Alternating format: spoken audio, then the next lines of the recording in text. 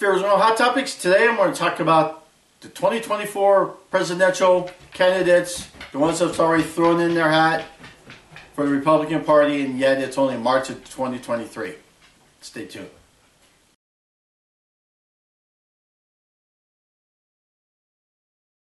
The 2024 presidential election should be pretty cool. Should be a lot of candidates actually on both sides of the aisle, because Biden's just, God, those who voted for him have got to be embarrassed. God, I feel bad for the guy. Anyhow, that's for another video. In this one, I just want to talk about the two Republican candidates that currently have said, I'm running. Donald Trump said he's running. Well, he's got to revenge his loss, right? He lost, he's upset about it, and I kind of agree with him. I don't see how he should have lost. Now, granted, he's not a very, he doesn't do, well, I'm getting ahead of myself. In this video, I'll talk about Donald Trump, and we'll talk about Nikki Haley. First, Donald Trump. First off, I love both of them. I love Donald Trump. I think Donald Trump's policies is truly about America first, and they're good for America. Trump's tweets and Trump's more negative than he needs to be. He makes fun of the media by calling them fake news. I get it, that ha ha ha, that's funny. But you know what? You don't have to say it all the time. You can at least try to work with them instead of always being their enemy. That's, I think, what Trump needs to work on. Trump needs to go into, in fact, all the Republicans need to do this. They need to go into the lion's den and win over a few voters. Because imagine this.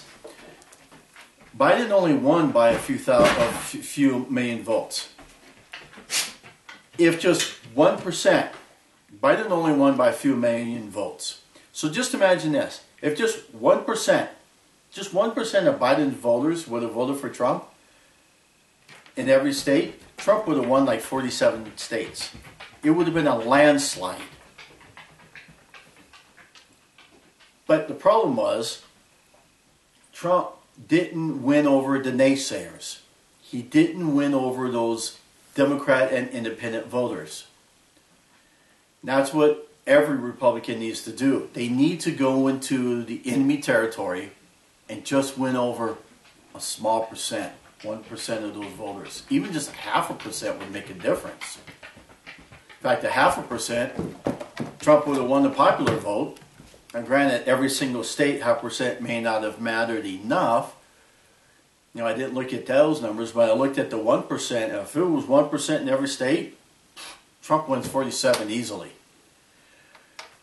But here's the thing, though. You got to go into the lion's den. You got to go, instead of holding rallies where all you have is your supporters and you're preaching to the choir. Great. But what about those naysayers over there? You already got their votes, right? You already got your supporters' votes. You don't need to keep preaching to them. You already got their support. You need to go over there where they're the enemy. And you need to win over just a few. That's what Trump needs to do. In fact, DeSantis did this just recently.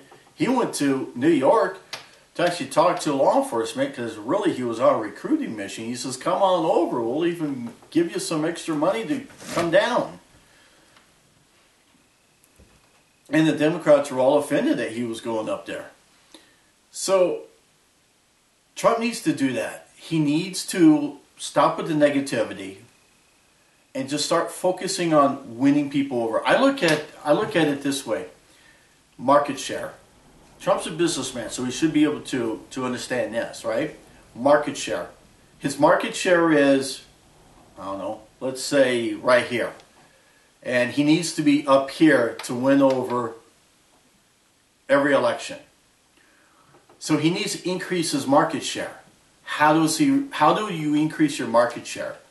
You win over those who are not buying your product, right? That's what Trump needs. Trump needs to win over those who are not currently buying into his product. Him. That's what he needs to do. Nikki Haley, I like Nikki Haley. I like her a lot. She makes a lot of sense, and she's got some good experience. And I know that there is that whole deal about, oh, she would never run if Trump runs again. You know, that's stupid talk. You're going to initially say that because you do support that person. And she may still support that person. But here's the one thing that I think is important, is we need options.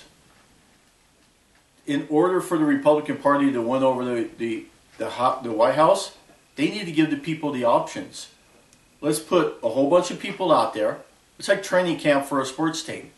Let's bring everyone to camp, and let's see who ends up being. Trump's the starter right now, but maybe Nikki Haley can win over the starting nod, right?